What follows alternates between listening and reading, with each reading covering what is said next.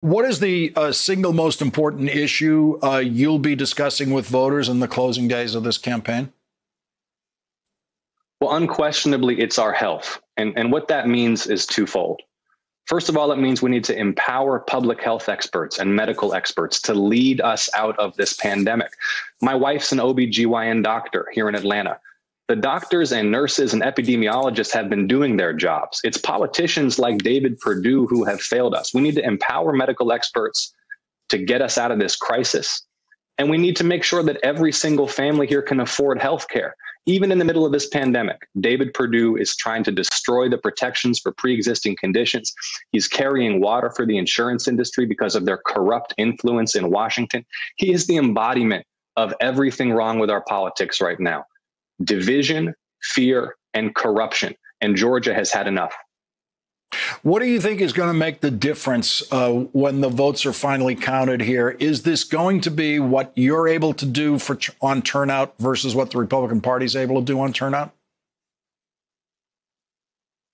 Look, a lot of this is going to come down to whether or not we can protect and expand ballot access. There are Black voters here in Georgia who are being made to wait 12 hours in line to vote early.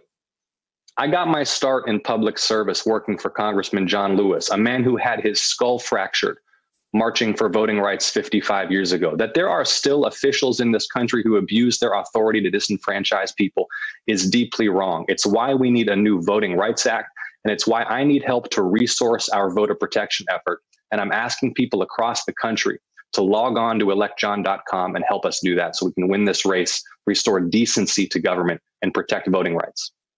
What are we seeing in the day-to-day behavior on early voting? Are people getting discouraged by those lines, or are those lines just reappearing every day?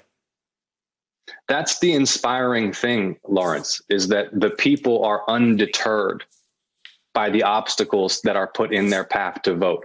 When people become aware that someone is trying to take away their sacred, hard-fought rights, we are only galvanized in our determination to exercise those rights, and in so doing, to defend those rights. And it is so inspiring to see people standing in line, persisting to cast their ballot.